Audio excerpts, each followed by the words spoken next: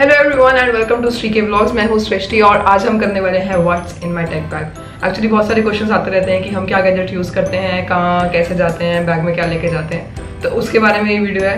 तो मैं सबसे पहले दिखा देती हूँ आपको। लड़कियों वाला बैग नहीं है मेरा, ये लैपटॉप बैग है जो मैं कैरी कर रही हूँ क्योंकि बहुत सारा सामान है मेरे पास, तो इसलिए मुझे ये बैग कैरी करना पड़ता है। शुरू करते हैं कि क्या है बैग में। तो सबसे पहले एक्चुअली कैमरा तो मैं अभी यूज़ कर रही हूँ, लेकिन मैं आपको बता देती हूँ कि मैं कौन सा कैमरा यूज़ कर रही हूँ। मैं यूज़ कर रही हूँ ये power G7X Mark II। Actually बहुत सारे जो पहले वाली वीडियोस थी उसमें आ रहा था कि ऑडियो क्वालिटी उतनी बेटर नहीं है या वीडियो क्वालिटी उतनी बेटर नहीं है, तो आप सबके कमेंट्स की वजह से ये इम्प्रूवमेंट हुआ है। तो आप प्लीज़ कमेंट करके बताएं जो भी इश्यूज़ आपको लगते हैं मेरी वीडियोज़ में, तो प्लीज़ कमेंट करें। आपके कमेंट्स बहुत हेल्पफुल होते हैं ये जानने में कि हम क्या गलत कर रहे हैं, हमें क्या इम्प्रूव करने की ज़रूरत है। तो आई थिंक ये आपके कमेंट्स का ही रिजल्ट है जो मैंने ये कैमरा लिया है। मैंने बहुत सर्च किया इंटरनेट पे, तो मुझे समझ में आया कि ब्लॉगिंग के लिए कैनन का ये पावरशॉट G7X Mark II सारे ब्लॉगर्स यही यूज़ कर रहे हैं, तो आई थॉट कि I should go for it. और रिव्यूज़ भी बहुत अच्छे थे इसके, तो मैं आपको इस कैमरा के बारे में थोड़ा सा बता देती हूँ। तो जो बेस्ट चीज़ है इस कैमरा की कि इसकी स्क्रीन जो है वो फ्लिप हो जाती है। 16 GB का मेमोरी कार्ड इसका फ्री है और 2 साल की वारंटी है। बाकी सब कुछ इसके रिव्यू मैं नहीं करने वाली हूँ। It is not unboxing video नहीं है, ये रिव्यू वीडियो नहीं है। तो अदरवाइज़ अच्छा कैमरा है। आपकी ऑडियो और वीडियो क्वालिटी जो अभी देख रहे हैं ये कैनन G7X Mark II की ही है। आगे बढ़ते हैं अपने नेक्स्ट आइटम की तरफ। तो नेक्स्ट आइटम है ये ट्राइपॉड। सो बहुत बार ऐसा होता है कि मुझे अकेले शूट करना पड़ता है और कोई नहीं होता है कैमरा पकड़ने के लिए, तो ये ट्राइपॉड बहुत काम आता है। ये भी आपको फ्लिपकार्ट से मिल जाएगा। वैसे तो इसकी कॉस्ट 1000 है, बट विद डिलीवरी शायद 50 रुपीज़ एक्स्ट्रा लगते हैं, तो अराउंड 1100 का ही मिल जाएगा। और इसकी बेस्ट चीज़ क्या है, अगर कोई स्लांटिंग सरफेस भी है तो उस पर भी ये उसको पकड़ सकता है। इसकी जो लेग्स हैं वो लाइक ईजिली ऐसे ही मुड़ जाती है कहीं पे भी, और कहीं पे भी इसको माउंट करना है किसी भी चीज़ पे तो मैं इसको मोड़ करके माउंट कर सकती हूँ। तो ये बहुत फ्लेक्सिबल है और बहुत यूज़फुल है। और इसके साथ मुझे मिलते हैं माउंट्स भी फ्री मिलते हैं, जैसे कि GoPro का माउंट है इसमें और फ़ोन का माउंट भी है। तो ये बहुत हेल्पफुल है, चाहे फ़ोन यूज़ कर रहे हो चाहे कैमरा यूज़ कर रहे हो, तो ये तो एसेंशियल है, एसेंशियल। दूसरी आती है सेल्फी स्टिक। बहुत सारी जगहों पे आजकल क्या हो रहा है कि वो लोग कैमरा अलाउ नहीं करने देते हैं। आप भी कहीं जाएंगे तो आई थिंक आपको ये चीज़ आपने भी फेस करी होगी। अगर आप ब्लॉगर हैं तो कमेंट करके बताओ कि क्या आपके साथ कभी ऐसा हुआ है। स्पेशली मॉल्स में वो नहीं करने देते। अगर आपके साथ ऐसा हुआ है तो do let me know. I think हम सारे ब्लॉगर्स को मिलके एक मोर्चा चलाना पड़ेगा। तो ये है, मैंने अमेजोन से ऑर्डर करी थी, iVolta की है, लेकिन है 150 रुपीज़ की सेल्फी स्टिक। और बस हाँ, नॉर्मल सेल्फी स्टिक जैसी है। और when ever I can not use camera तो उस टाइम पे मेरे बहुत काम आती है ये।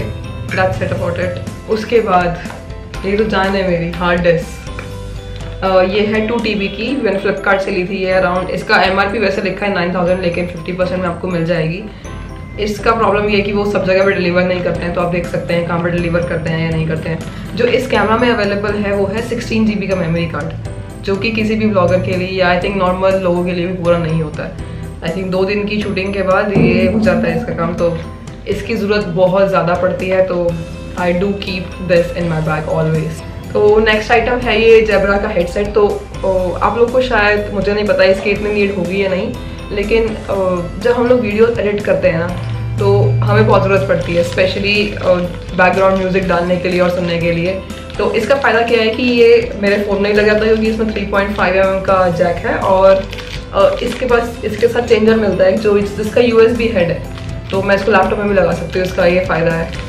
और इसकी ऑडियो क्वालिटी बहुत अच्छी है। और अगर मुझे वॉइस ओवर करने हैं तो इसमें एक माइक भी है, तो ये एक एडिशनल एडवांटेज है इसका। नेक्स्ट आइटम है पावर बैंक। शायद आजकल तो आप सब लोगों के पास ये होगा। ये है इंटेक्स का। मुझे ऑलमोस्ट 1 साल हो गया है इसको लिए हुए, और ये मैंने लिया था पेटीएम से और अराउंड 1000 रुपीज़ का था, लेकिन अब ये बहुत सस्ता मिल रहा है। शायद 700-800 में मिल जाता है। पेटीएम पे ही 700-800 का मिल रहा है ये, लेकिन अब तो मैं ले चुकी हूँ। ये है 11,000 mAh का। तो मेरा फ़ोन, मैं iPhone 6s यूज़ कर रही हूँ, तो 2 बार इससे आराम से चार्ज हो जाता है। नेक्स्ट आइटम है ये गॉगल्स। और एक्चुअली ये रिलेटेड नहीं है इस गैजेट वाले बैग से, बट मैं हमेशा इसमें ही रखती, क्योंकि अगर हम कभी आउटडोर्स में शूटिंग कर रहे हैं या कहीं घूमने जा रहे हैं, मैं ट्रैवल व्लॉग्स करती हूँ, तो उसमें हमें बहुत काम आते हैं। और इसमें इस केस में मैंने 2 गॉगल्स एडजस्ट किया, आपको दिखा देती हूँ कौन कौन से हैं। तो एक है मेरा ये the blue green one, this one, और next one is aviators, this one. आप मुझे कमेंट करके बताओ कि कौन सा मुझ पे ज़्यादा सूट करे, सो कि नेक्स्ट वीडियो में मैं वही वाला यूज़ करूँगी आप लोगों के लिए।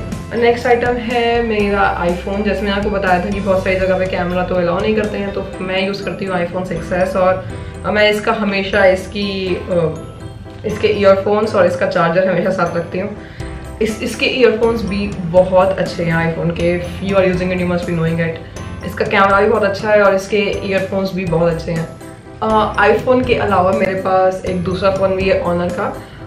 तो होता क्या है कि जब हम लोग शूटिंग कर रहे हैं तो दूसरा फ़ोन यूज़ करते हैं हम लोग मैसेजेस, टेक्सटिंग या फिर फ़ोन उठाने के लिए। सो इट्स लाइक ये फ़ोन में कुछ मैं अपने पर्सनल यूज़ के लिए यूज़ नहीं कर रही हूँ, जस्ट फॉर शूटिंग के लिए यूज़ कर रही हूँ। और जितने भी पर्पस है मेरे पर्सनल यूज़ के लिए, उसके लिए मैं ऑनर यूज़ कर रही हूँ। ये फ़ोन भी बहुत अच्छा है। Last but not the least, तो लास्ट में है मेरा ये लैपटॉप। मेरे पास एक्चुअली 2-3 लैपटॉप्स है, तो डिपेंड करता है मैं कौन सा कैरी कर रही हूँ। बट कोई भी लैपटॉप मैं कैरी कर रही हूँ उसका चार्जर और ये माउस मैं हमेशा कैरी करती हूँ। ये वायरलेस माउस है, मैंने फ्लिपकार्ट से लिया था।